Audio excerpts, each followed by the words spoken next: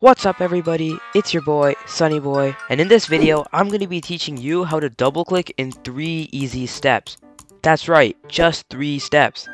This method is super easy to learn, and whether you're bridging in Minecraft, grinding your homework at 3 in the morning, or you're trying to buy a graphics card the second it restocks, double clicking is really useful. But before I teach you how, there's one thing you're going to have to make sure you do. Understanding what double clicking is. What? Did you think I was going to say something else? I'm not going to waste your time like that. No, actually though, please like and subscribe. It helps a lot. Thank you. So as I was saying, you're going to have to understand how double clicking works. If you know how double clicking works, you'll be able to learn how to double click faster and correct your mistakes a lot easier. So back to the question. How does double clicking work? Well, before that, what even is double clicking?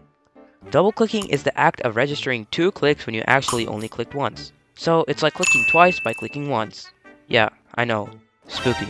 Now, there are 2 main ways you can double click. The first way is to download a software that allows you to get 2 clicks every 1 normal click. Although, this method is considered cheating and can get you banned in most Minecraft servers. I mean, if you're not playing Minecraft though, then go ahead and download that.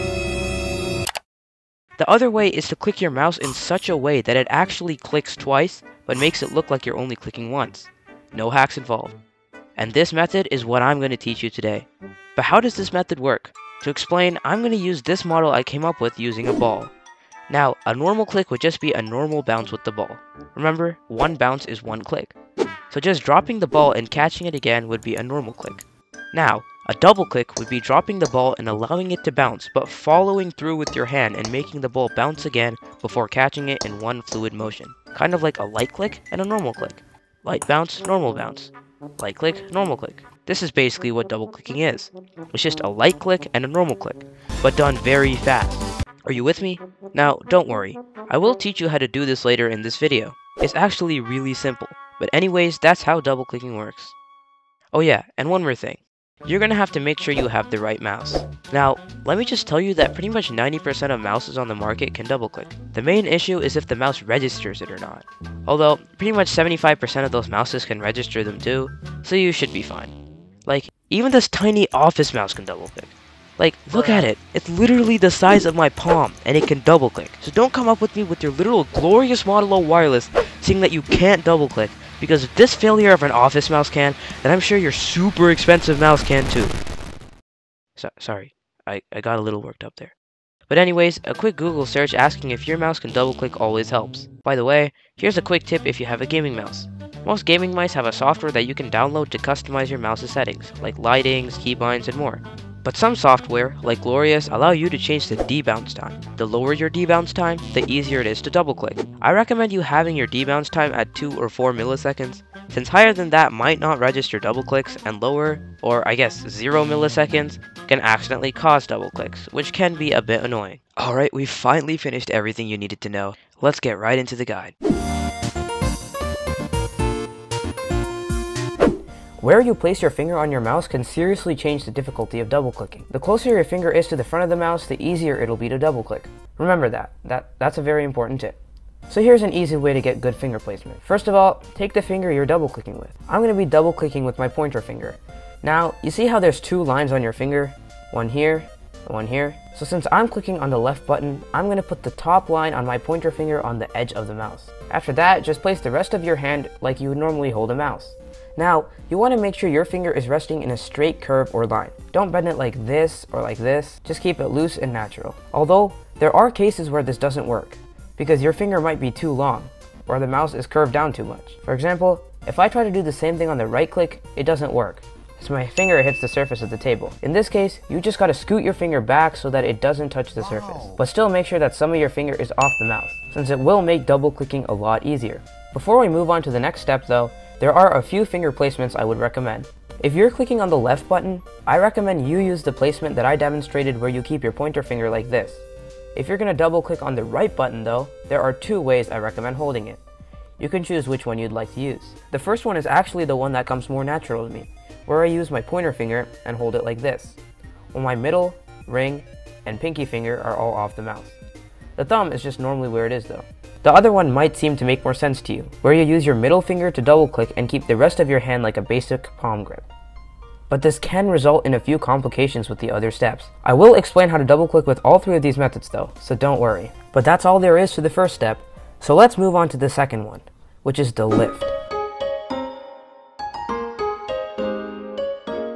This is probably the simplest step, since all you gotta do is lift the finger you're gonna click with at about a 30-degree angle. Although I have seen some of my friends also lift the rest of their hand or other fingers, which is not what you want to do. This can actually lead to two things. One is that, well, you just won't get a proper double click. Or two, you might end up clicking the other mouse button too, which can cause some issues. Just try to lift the finger you're double clicking with. There is one exception for this though, which I will explain later. Anyways, the rest of your hand should be in the exact same place they were before. It's just a simple lift with your finger. And similar to the last step, make sure your finger is straight and not curving like this or like this. You want it to be as straight as possible. This really shouldn't strain your finger, so if it is, you might be lifting it a bit too much, so just lower it a little bit if that's the case. And if you're using the finger placements I recommended, it should look like this with the left click, and this with the right click. Remember how I said there's one exception to the whole don't lift the rest of your hand thing? This is the exception. If you're trying to double click on the right side with your middle finger, you might notice that it's hard to lift just that middle finger. In this case, it's okay to lift the rest of your fingers. Just make sure that you keep your thumb in the same place. Alright, we've got the placement and the lift. The last step is the drop. This step requires the most practice out of all steps, so don't get mad if you don't get it first try. All you gotta do is drop your finger to the exact same place you had when you started. It's just a quick drop back to the original position. As you can see, the line in my finger is at the edge of the mouse just like before. In the drop, you want to make sure you don't do it too slow or too soft, because you won't get the bounce like you're supposed to. Remember, it's a light click and a normal click.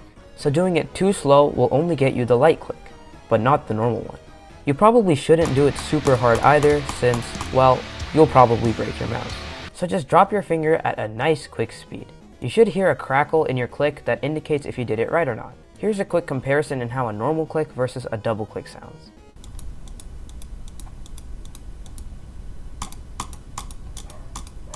Also, like I've said in the past two steps, make sure you keep your finger loose and straight. You don't want it to curve like this or like this. Try to end as natural and straight as possible. As you can see, this is how the drop looks for the left click and right click.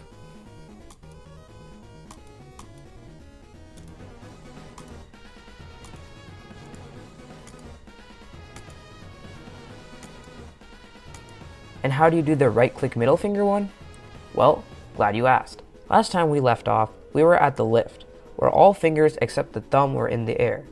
Now, you want to drop the middle finger exactly like how you're supposed to drop the pointer finger, right on the edge of the mouse. However, you want your pointer, ring, and pinky finger to still be in the air.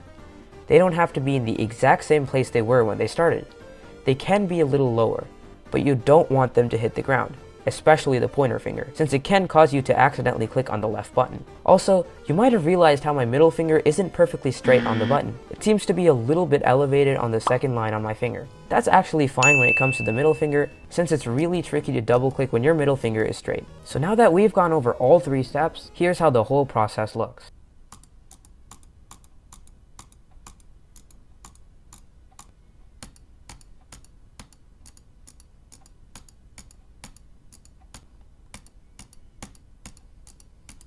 Now, if you weren't able to get this in the first couple of attempts, that's totally fine. Practice makes perfect, so just try it again and again and you should be able to get it. Well, that's basically it. Hopefully, you were able to learn how to double click. Make sure you smash that like button 3 times for good measure, hit that subscribe button, and smack that bell so you know when I've made a new video. Thanks for watching. See ya!